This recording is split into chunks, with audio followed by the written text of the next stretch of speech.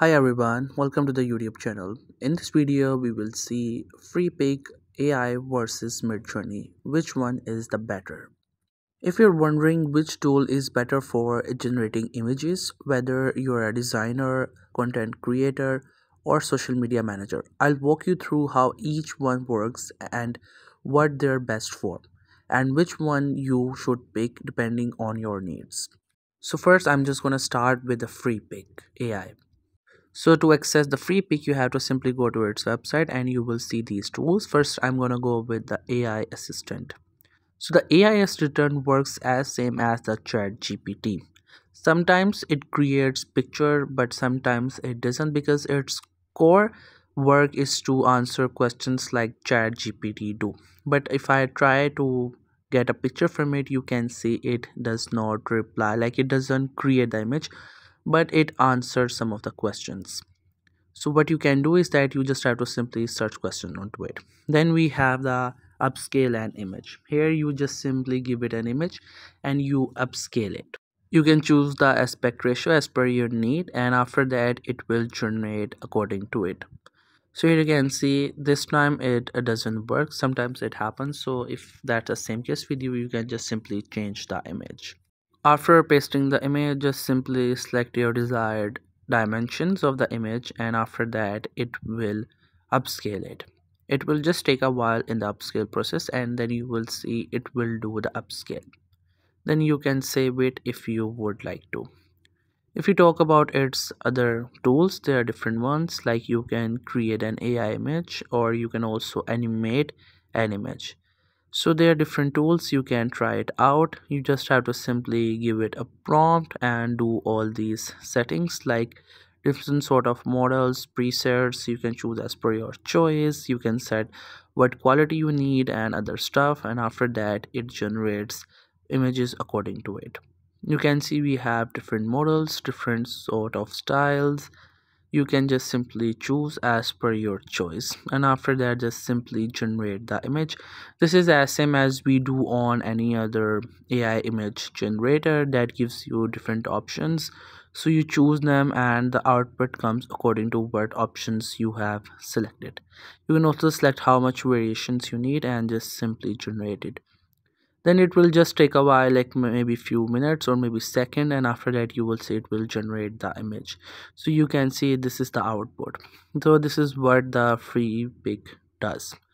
And if we talk about the mid journey, the some of the products are very much similar to it and some of them are different. So I'm just gonna take you to mid journey to show how it works. First you get to its website. This is the interface you will see, but this actually does work through the Discord server. It doesn't work on its website. Like you can use its editor and the stuff, but you have to go to its Discord server, then you can create images. So just simply open up your Discord and connect with the Midjourney. Once the Midjourney gets open on your Discord, you can see these are the images that have been created using the prompt. So you can do the same thing. Like you have to give it the prompt, whatever you want, exactly explain each and every detail, and it generates different variations. Even if you would like to get the video out of it, you can also do it for free. You can see this is the image that I have given to it, and it converted into the video. So you can do it as well. So the process is you have to join the Midjourney bot, or you can just simply do it in a general chat. And in this chat section, you have to write your prompt, and after that, it generates images. Then you can go to its website and you can get the editor where you can edit the images that you have created. So if we talk about its benefits, Midjourney is known for its insane visual quality. Almost every image feels like concept art. It has high creativity. You can explore surreal, futuristic, or abstract styles.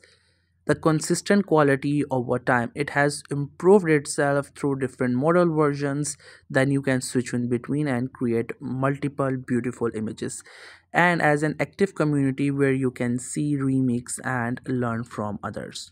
While if we talk about the free pick, it has the commercial use is allowed and editing is built in. So you edit the image within the place where you have created it. It's faster and beginner friendly, and it requires no Discord server to be joined. So these are the key differences. If we talk about the difference, then use Freepik if you want fast editable images with commercial use, and if you already use design platforms, it's ideal for marketers, educators, and quick visual content. While Midjourney use if you're an artist, storyteller, or content creator looking for cinematic visuals, deep customization, and truly original work. So which one is better? That depends on your goal. For quick editable graphics, go with Freepik. For next level expressive visuals, Midjourney is the best option. So that's the difference. I hope you found this video helpful and informative. Make sure to subscribe to the YouTube channel for more informative videos and updates, and thank you for watching the video.